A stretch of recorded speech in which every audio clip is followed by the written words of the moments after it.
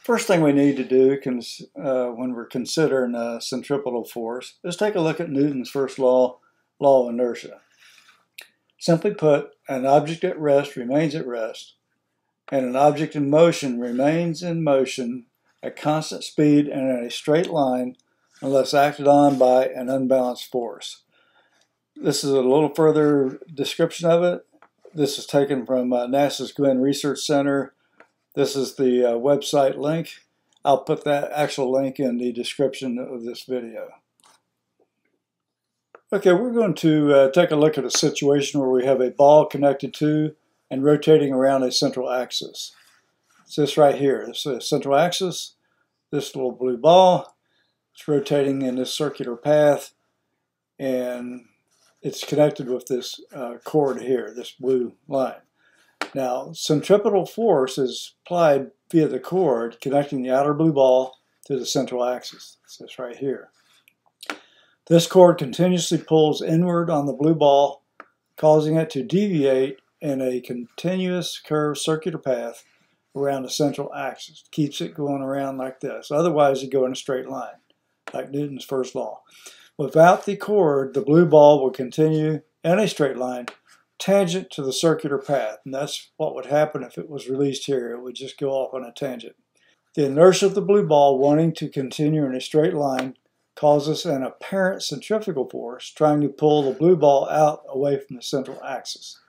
It's this right here. The blue ball will not follow this path if the blue tether cord is released. Okay, we're going to demonstrate this now in the real world with a shepherd's sling and a tennis ball. This is an ordinary tennis ball.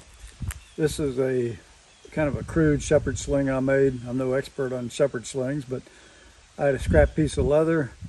I punched a hole in each of the four corners, put some loops of paracord in there, and tied a piece of paracord to one of those loops, or using a bowline knot actually, with some knots here to get a grip on.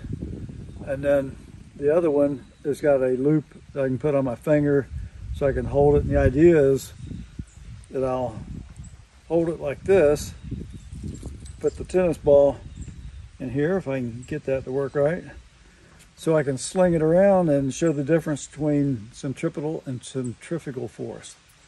So let's give it a try, see what it looks like. If you remember from Newton's first law of inertia, if I throw this ball, okay, the force is acting on primarily gravity, making it go down, a little bit of wind blowing on it. But if it wasn't for those forces, it would just go in a straight line. Like if you're way out in space, away from all the planets and everything, it would just keep going in a straight line due to its own inertia. So if you've got a force that's pushing on one side, and it tends to push it around the central axis, that becomes a centripetal force. And we can demonstrate that with this shepherd's sling. Okay, this ball wants to go in a straight line when I throw it in a certain direction, whether I'm using a shepherd's sling or by hand. Now I can keep it from doing that with this paracord, which, like this, what keeps it in is there's a centripetal force applied by the paracord that keeps it from just flying off. Okay, the apparent centrifugal force is what's wanting to hold it out. Now the gravity is working on it here. We'll just let go of the paracord and see what happens.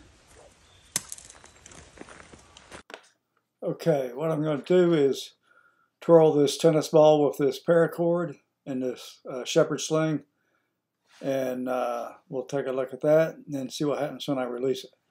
You can see the centripetal force applied by the paracord is keeping it going in a straight line, makes it go in a circular path.